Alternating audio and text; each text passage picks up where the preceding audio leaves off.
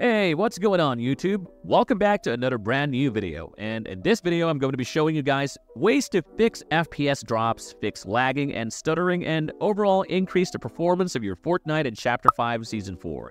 I hope this video helps you out, so make sure to stick around till the end, and with all that said, let's get started. Alright, step number 1 is the essential Windows settings. For that, press the Windows key and search for settings. Once you're here, go all the way down to gaming, then over to game bar, and turn this thing off. Game bar consumes a lot of memory in the background, and disabling it will help you increase your performance. After that, go back to gaming, then to game mode, and turn this on. Game mode, when turned on, will help you reduce apps running in the background and turn off notifications that ultimately pop up in your game, giving you better FPS. Now right beneath that, you'll find graphics settings. Graphics settings. Simply go over to this, click on Change Default Graphics Settings, and enable both hardware-accelerated GPU scheduling as well as optimizations for Windows games. Both of them will help you to reduce your input latency as well as increase the performance of your games by using the GPU to render. After that, go back to Graphics, and right over here, click on the Browse button, and then go to the install location of your game. Once you're here, go over to Binaries, Win64, and in here, you'll find Win64shipping.exe.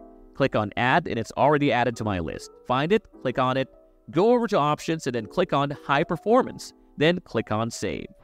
Next up, disable Epic Games Launcher options. First, open the Epic Games Launcher. Go to your library, press the 3 dots next to Fortnite, and click Options. These are launch options in Fortnite you can choose to have installed. Uncheck Also Save the World if you don't play it. Uncheck High Resolution Textures since these are useless and we're trying to boost FPS, and DirectX 12 shaders if you use Performance mode. Lastly, we have pre-download streamed assets. Enable this option because what this does is download all skins, pickaxes, and other cosmetics saved in your PC. If you don't have this checked, every time you come across a player, you would have to download their skins while in a match. Those right there are the best launch options so far. Next up is Close Background Apps. We can go down to the bottom right-hand side of your taskbar and click on our task icon tray and start closing out any and all programs you don't need open while playing Fortnite. A common mistake people run into: if you're playing a game on Steam or on Epic Games, you don't need every single game launcher open. Just take yourself to the bottom right-hand side, right-click on these applications you don't need running when playing your game, and exit out of them. And the last tip I have for you guys is in Fortnite settings. What you should consider changing is your rendering mode to DX12, because last season Epic put out an update, and in that update your FPS would drop so much from 165 to like 20 FPS. So how I fixed it is that I switched to DX12.